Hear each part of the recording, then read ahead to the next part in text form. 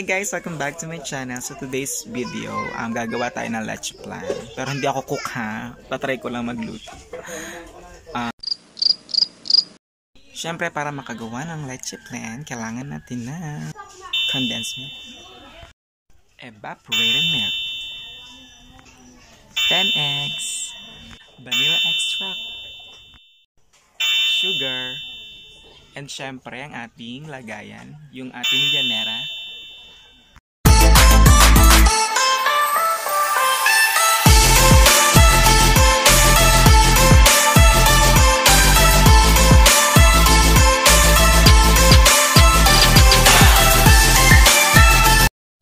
So let's start na guys. Hiwalayin muna natin yung egg yolk tsaka yung egg white. Yun yung first step. Go, let's G.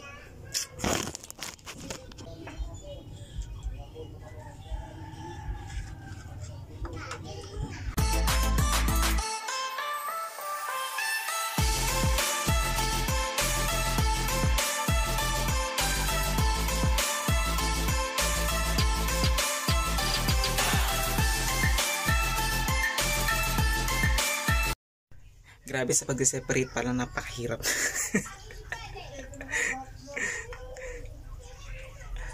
Ang hirap mag-separate.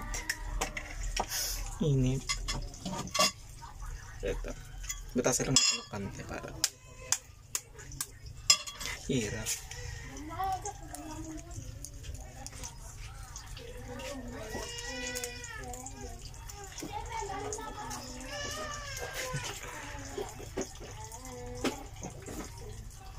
Hey, nobody gonna love me back. Yeah. Perfect. Ayan, mukhang lalabas na. Bawal lumabas. Oh, bawal lumabas.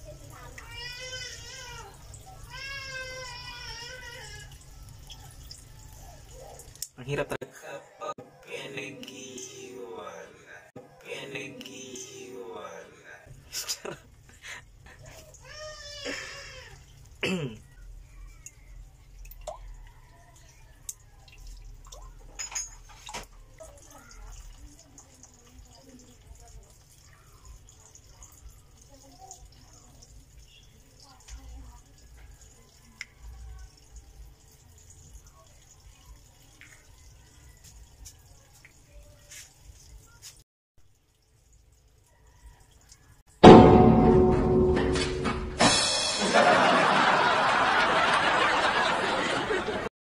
Dahil tapos natin pag-separate, tabi na natin to, hindi na natin to kailangan. Pero kailangan ko siya. Charot. Kailangan natin yung dilaw. Here. Yan, kailangan natin. So, next natin, paghalo na natin ang, ilagay na natin ang ating condensed milk.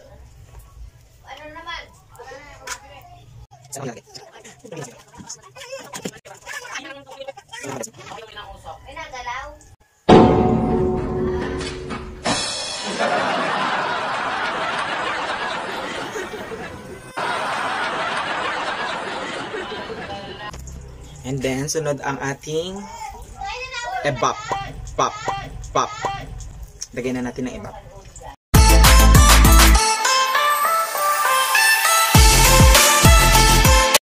Next, vanilla extract, 2 tablespoons.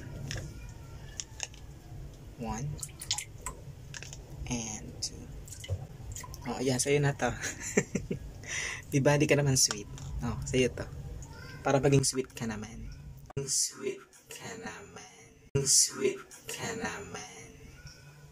Charot. Sana ako sweet. So, after nun guys, haluin na natin siya. So, dahan-dahan lang paghalo. Dahan-dahan.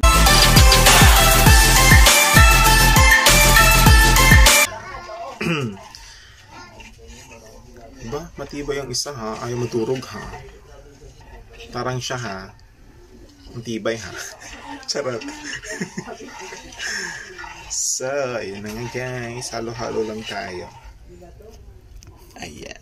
Ayan, papakatakas na halo natin.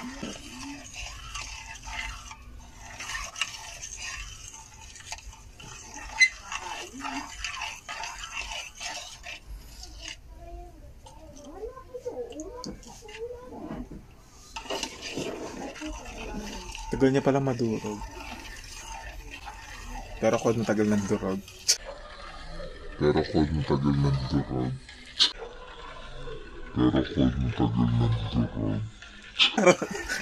Hugot, shoot ba? Leche plan and the hugot cream.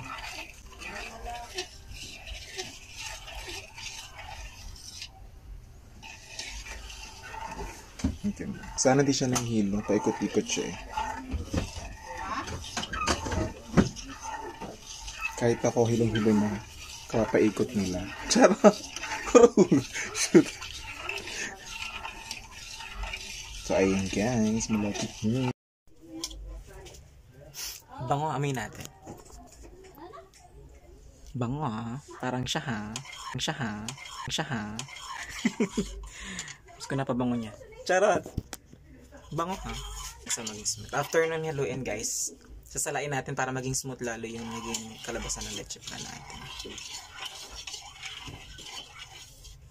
Sana all sinasala.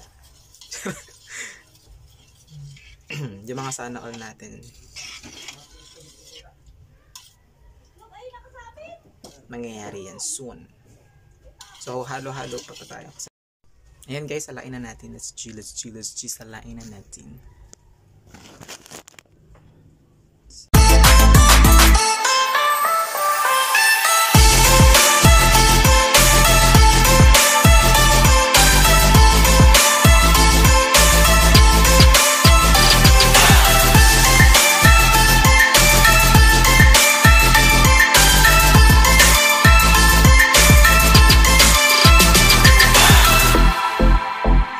Set aside muna natin to. Then guys, ang ating asukal. Magtutunaw muna tayo ng asukal. Hindi ko alam kung 1/4 o bahala na. Hindi ko alam yung tamis eh. Pero dapat mahina lang yung apoy. Mahina ng apoy para hindi masyado. So lagay na natin ang asukal natin. Ayan. Set ang ating asukal. Kailangan daw haluin para hindi magbuo-buo. Tama ba? Basta yun, napanood ko sa Facebook, YouTube. Kinusundan ko lang. Ayan. Natutunaw na siya. Medyo natutunaw na siya. Wow. Perfect. Ayan. Kung gusto niyo naman mas mabilis matunaw, lagyan niyo siya ng tubig. Pwede naman daw yan. Pero ako hindi. Pero parang ang daming asukal ko. Ano? Ayan siya. Nagdaan na siya. Ang perfect yung ating leche flan. Kasi hindi naman talaga cook.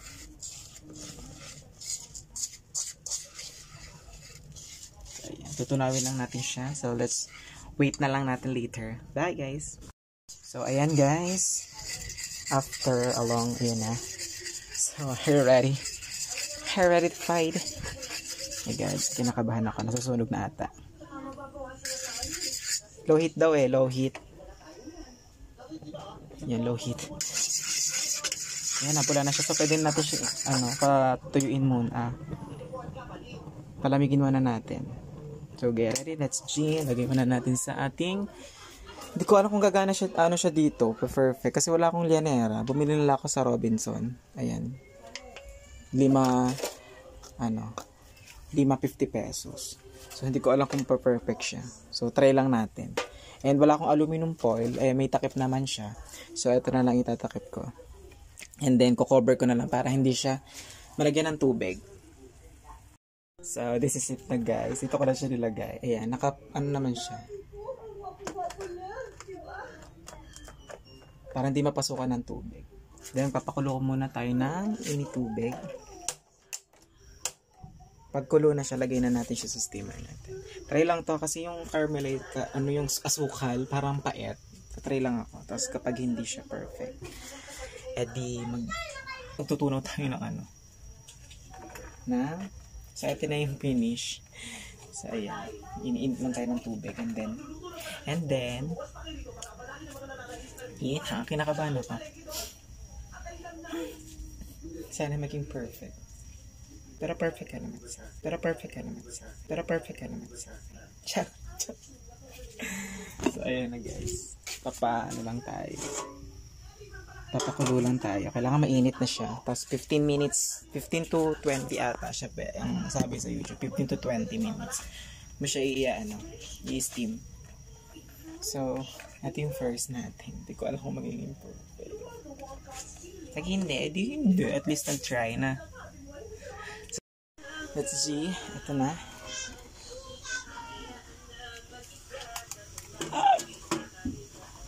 Taga siya guys.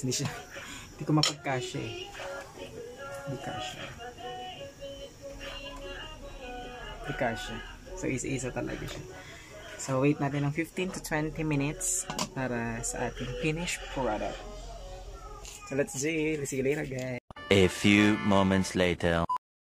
Ayan, after ilang hours, ayan na. Ito na yung finished product natin. So, open na natin kung anong magiging itsura. So, let's watch this. So, sa mga hindi pa nag-subscribe dyan, guys, subscribe to my YouTube channel and click the bell button para ma-update kayo sa mga videos na gagawin ko. And then, subscribe din kayo sa group namin, sa Dalaging Ding, sa YouTube channel din, sa group channel namin. So, thank you guys. Hit the bell button para ma-update kayo sa mga videos na gagawin ng Dalaging Dings and ng videos na gagawin ko. So, thank you so much guys for watching.